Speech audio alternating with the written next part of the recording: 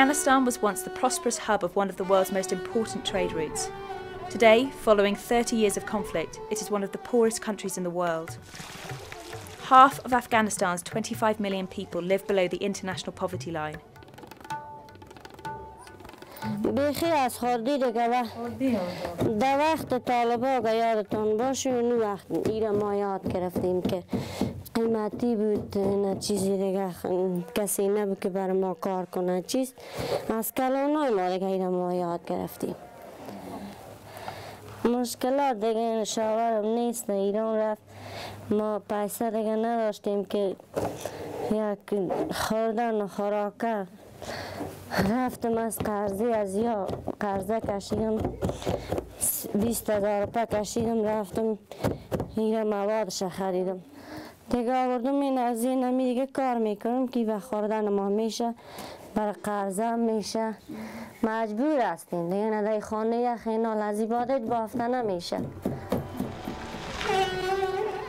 One of the best ways to help people out of poverty is to enable them to help themselves. That is why the British government, through the Department for International Development, helps to provide loans so that Afghans can create their own businesses. Over 400,000 people have benefited so far. Here, at Ariana Microfinance, 15,000 such loans have been issued, and over 60% of their clients are women. Microfinance has a very big role in terms of economics and education, especially for women, because when we see the impact of the loan to the client's life, especially the households, like the women, she can send the children to the schools, she can eat more than like one time or 2 times per day, like normal eating, and then they can provide very good standard for their life. من تو بود که وقت میخواستم که دمی آرایشگاهگری پیشتر دوست داشتم اقتصاد زیاد خراب بود به این حساب من میخواستم که آرایشگاهگری کنم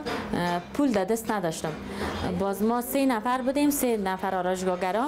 باز رو دوره هم جمع کردیم پیسه خوده باز یک میز از او درست شد یکی از دوستایم راهنمایی کرده من باز گفت از این قرضه بگی باز دکان درست که کار میشه یک زندگی خراب خستکان بسیار خسته کنه که ایران میماندم که چه قسم نان شب درست کنم چه قسم نان شب صبح من یک احساس خوب دارم ای که کار میکنم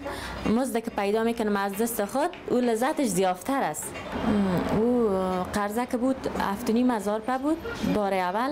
ای پول که من میگیرم کتاب قلم اولادار میخرم یگان چیزی در خانه کمک میکنم فرض مثال کرای خانه میشه لباس به اولادا میشه یگان چیزی که میشه من اونمو رو همراه شوهرم کمک میکنم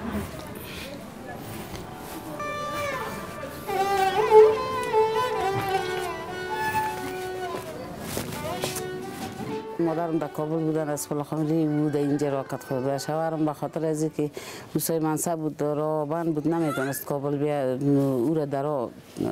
طالبا کشتن در سر زد خود شوهرم هم شهید شد ما فقط وقتی که طالبا اومد یک راکت در خیرخانه میشتیم وقت راکت در خانه صحبت کرد یک توتی چریش اومد در پای من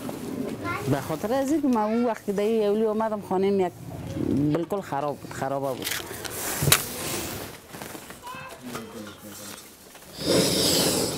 وقتی که مومو را توته میکنیم اینه در دیگ میندازیم که او میشه وقتی که او شد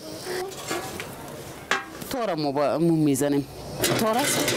تارا میگیریم تارا در مو میزنیم به خاطر از اینکه اینه میبینید تار نرم است اگر موی را در مو میزنیم